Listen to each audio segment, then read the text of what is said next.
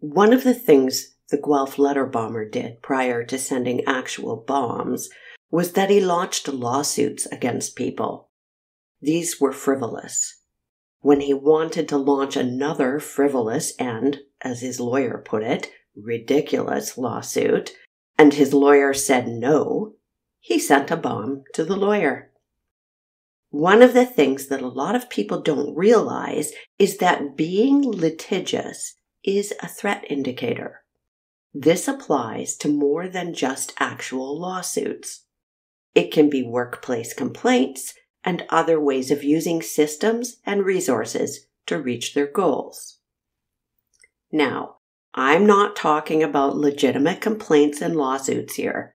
I'm talking about frivolous or spurious complaints. If you know someone who is constantly suing someone or threatening to sue, or is constantly launching formal workplace complaints, especially if the complaint is over something that's merely trifling, that tells you to look further and be on guard. When you see that, look for other indicators and look for the motivation. When people hear about lawsuits, they think that getting money is the goal. Most of the time, even in legitimate suits, money is not the goal. Understanding the motivation behind the complaint is key to assessing what's really happening. An example I've seen a lot of is where a stalker is ordered by the court to have no contact with the victim or is otherwise prevented from interacting with their target. The stalker's tactic can turn to using systems to force engagement with the victim. So they'll take the victim to court for something or launch a formal complaint, so the victim has no choice but to deal with the stalker. In those cases, any previous stalking behavior should be brought to the attention of authorities involved in the case, whether that be human resources, a judge, or justice of the peace, or a lawyer. Some subjects, when I say subject, I mean the person posing the threat, will use the system to silence people.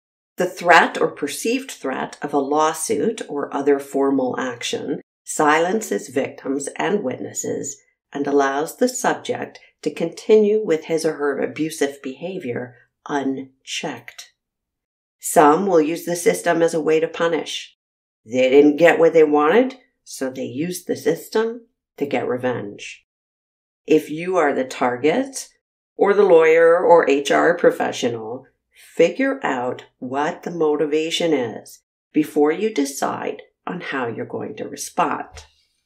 If you're dealing with a subject who you even suspect is using the system for something other than what it's intended for, don't stonewall, and for heaven's sake, don't get caught in a lie.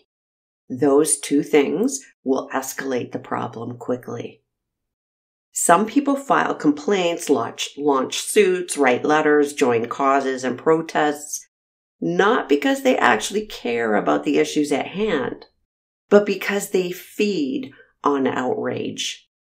Anger is a powerful physical feeling. Personally, I find it exhausting, and you might too, but some people like that feeling of anger. It energizes them and makes them feel alive. They simply like being in a fight. Most of the time, it's just annoying and tiring for those around them, but it is an indication that that trait is there. Also ask yourself, does this person have limits? When you see an activist blow up a clinic or derail a train or some other violent action, you're not seeing someone who is so passionate about their cause that they go to this great length.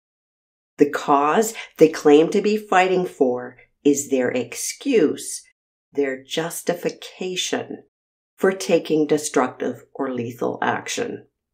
It's really about their anger, their injustice collecting, their arrogance. Most people, even those passionate about their cause, will stop before they're at the point where they might kill another person.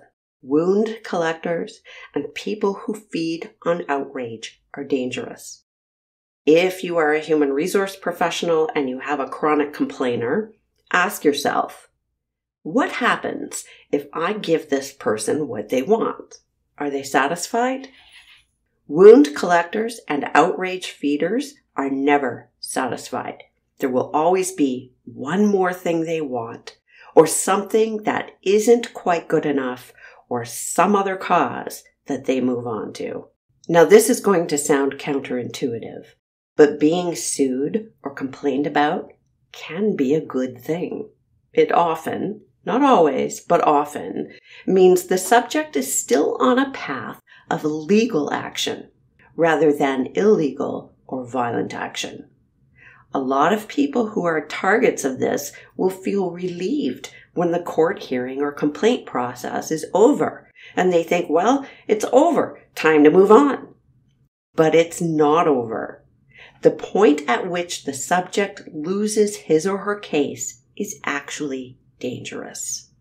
A door has been closed to them, a path blocked, so they find another way. If you're involved with something like this, the time to increase your security is before it looks like the subject is going to lose. And the time to be the most vigilant is when he or she realizes they've lost, especially if they've lost custody of a child, a significant other, or their job. Let's talk about the subject's focus. We've already discussed how the Guelph Letter Bomber was focused on perceived injustice, perceived wrongs, and slights. But there's more. He had an unusual interest in poisons and lethal weapons. A writer or a doctor researching poisons isn't anything to be alarmed about. Mike the mechanic being focused on how to poison people is maybe some cause for questions. Remember to consider context and motivation. Take, for example, someone interested in war. One person might be interested because they're interested in history, or how it was that a war came about, and thus how to prevent another one, or how different strategies work. You get the idea. That person isn't displaying a focus to be concerned about. Contrast that with someone interested in war because they enjoy the gore, or they fancy themselves some kind of warrior. And a guy who fantasizes about being a warrior, who is also an outrage feeder, is going to be a big problem without protective factors in place for him. These are just examples. Look for what they're focused on, why, how much they're invested, and if it's rooted in reality. Back to the Guelph Letter Bomber. Becker had previously called the police about him. Arnott had wanted to acquire M16 machine guns and a grenade launcher and asked Becker where he might be able to get those things. Becker reported this to the police. I have two things to say about this one. The victim was smart and called police. Even though the police couldn't do anything with the information at the time, it put the bomber on their radar years in advance, and this information was useful later. Very often, people will hear things like this or see it on social media and laugh it off or minimize it. Don't. If someone is trying to get a freaking rocket launcher, report it. The second thing is that the bomber did not like this. Narcissists and psychopaths do not want you to recognize them for what they are. It's a bad idea to confront them on it if that's not your job. Get help with that. If they know that you know, they may see you as an obstacle or a problem that they have to overcome, and they're not going to ask nicely for you to get out of their way. The Guelph Letter Bomber actually started his bombing in Toronto.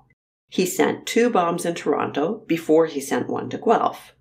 The target in Guelph was the guy who called the police on him about the weapons and also managed a property from which the subject was evicted.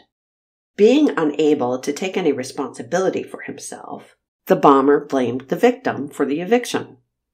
When the police finally surrounded his car and took him down, he was on his way back to Guelph with bombs in the vehicle to finish the job on that victim in Guelph because the guy didn't die as a result of the first bomb he sent. That police takedown in Toronto likely saved the life of the Guelph man. That brings us to another indicator. Travel. The Guelph Letter Bomber traveled from Toronto to Guelph to deliver a bomb. When it didn't achieve the intended result, he was prepared to travel again. This is in spite of not having a car. He rented one. You see this indicator with stalkers even before they do anything physically harmful. If someone is traveling a distance to get access to their target, it's a red flag. The further they have to travel and the more difficult it is, the larger the red flag. This behavior warrants a fuller assessment every time. If, for example, you broke up with someone and they live an hour away and they are suddenly, coincidentally, in your neighborhood, put your guard up and document it. The same with an employee you fired who lives far away and is now showing up at the restaurant everyone goes to for lunch. Next time, I'm going to cover taking the victim stance. I enjoy your comments and questions and appreciate you spending time listening. Trust your gut. See you next time.